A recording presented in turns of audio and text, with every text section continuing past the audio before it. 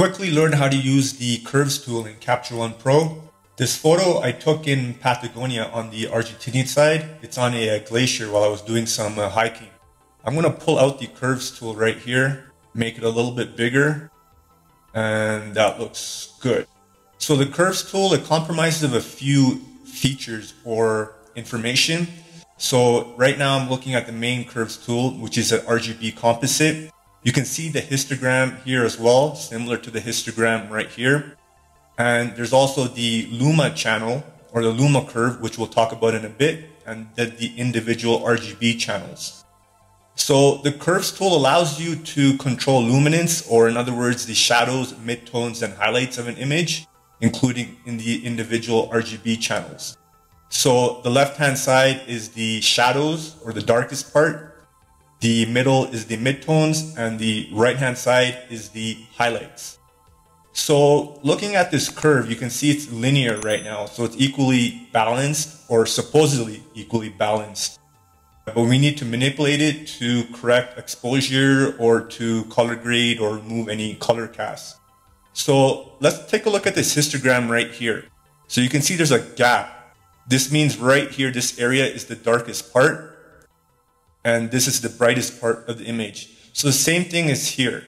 This is the darkest part of the histogram on the Curves tool, and this is the brightest part. So to correct exposure or to level it out, what I'm going to do is change the input of the black point, and I'm going to move it to the right. It's going to make the darkest parts darker. In other words, it's moving or mapping the black point. You can see the shadows got darker right here. Let me go and push the black point even further to the right, and you can see what happens to the histogram. It gets pushed to the left, and you can see the image, it gets darker, but I'm going to correct the black point to about right here. And it's the same thing with the input of the white point. So the white point, I'm going to just move it to the left. I'm just clicking, dragging, and sliding it over. And I'm going to move it to around here. So let's see the before and after of this image, just by moving the black point and the white point. So you can see the exposure is a little bit better. This is the after and this is the before. And you can look at the histogram as well. See how the white point changed and the histogram shoved to the right here. So that's what the input values do. So I'm going to move this here. The opposite is different. So I'm going to reset this Curves tool.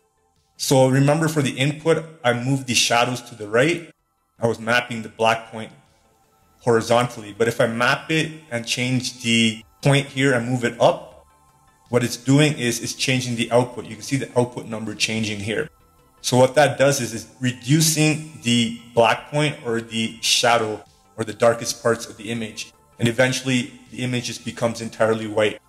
Same thing with the white point here. I can change the output and decrease the amount of white or highlights in the image until it eventually becomes black.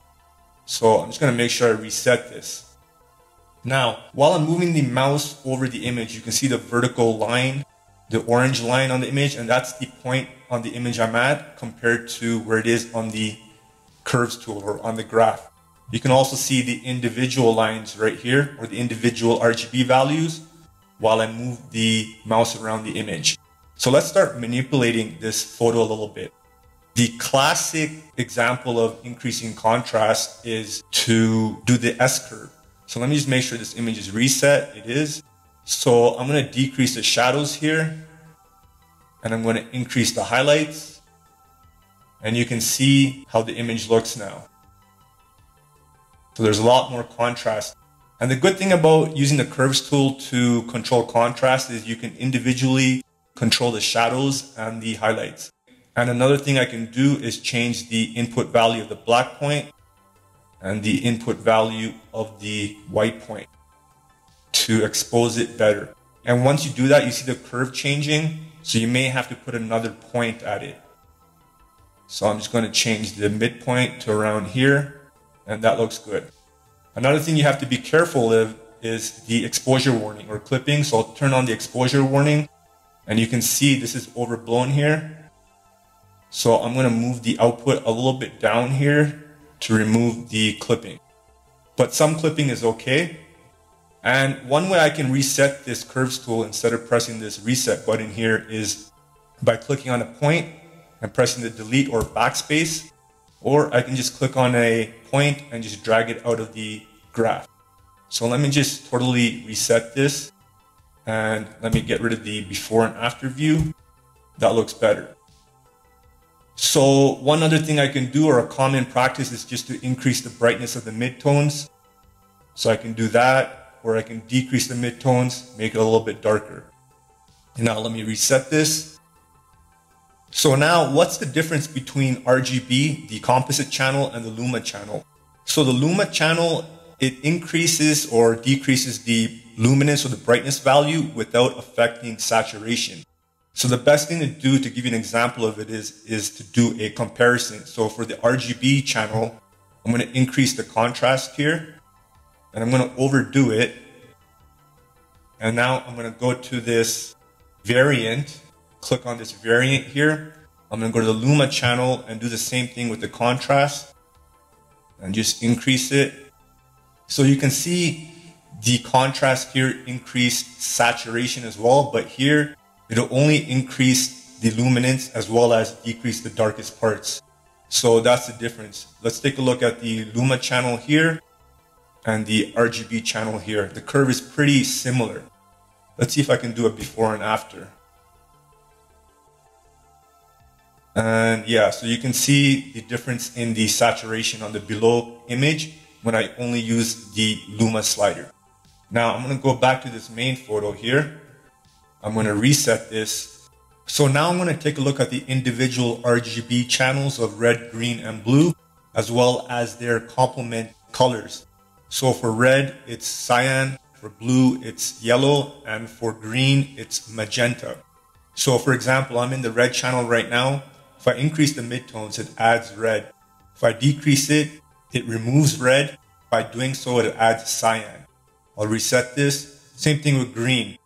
Green or magenta. And for blue, it's blue or yellow in the midtones. So I'm playing with the midtones right now. I'll reset this. What's a little bit confusing are the input and output values when I'm changing the shadows or the highlights. So if I change the input value by moving this to the left, it'll increase blue in the highlights. But if I change the output value by moving this down, it'll add yellow to the highlights. And the opposite is true here. So if I move this to the right on the input in the shadows, it'll actually add yellow to the shadows. And if I move it up and change the output, it's going to add blue to the shadows or something like that. Same thing with green and red. So one thing I can do is to color grade this image. Let's say I want to make the highlights a little bit more cyan right here, or actually the midtones. I want to make a little bit more cyan here. I'll go to red and I'll decrease the midtones a little bit. And now you can see the sky is a little bit more cyan as well. So I'm going to color grade it or remove the color cast slightly by decreasing the blue in the output by moving this down. And this is what happens if I go all the way, but I'll just move it down slightly to correct the color a little bit. And then I'll change the midtones and balance it out. Keep the shadows here. So that looks a little bit better here. I'm not liking the sky too much. I think what I need to do is add a little bit more. Let's see what happens if I add red to the sky. Actually, I'm going to do this. Yeah, so I'm going to add a little bit more red to the sky to make it a little bit more balanced out. So this is the before and after with some color grading. And I can actually see a little bit too much green here now. So what I'll do is add a little bit of magenta to the shadows. And that makes the mountain look a little bit good. When you're doing specific adjustments with the curve, sometimes you don't need to do masking, but other times you will need to do masking. One thing I do need to show you is the color or the eyedropper tool. So let me go to the RGB channel, make sure this is reset. To select a point here, I can click on the eyedropper tool, click here. So now you see the dedicated point here and I can manipulate it. I can click somewhere else here. Let's say the snow. And now there's a new point and then I can manipulate it with the curve tool. So when you're moving one point, the curve balances out. So you may have to balance out another point. And this image actually looks pretty good now. Just doing some weird stuff with this curve tool. It actually looks pretty weird, but it looks nice. It does need a little bit more saturation right here, or a little bit more blue in the highlights. So I can do that a little bit and move it down like that. So yeah, that's pretty much all you need to know about the curves tool. If you guys enjoyed this video, you know what to do.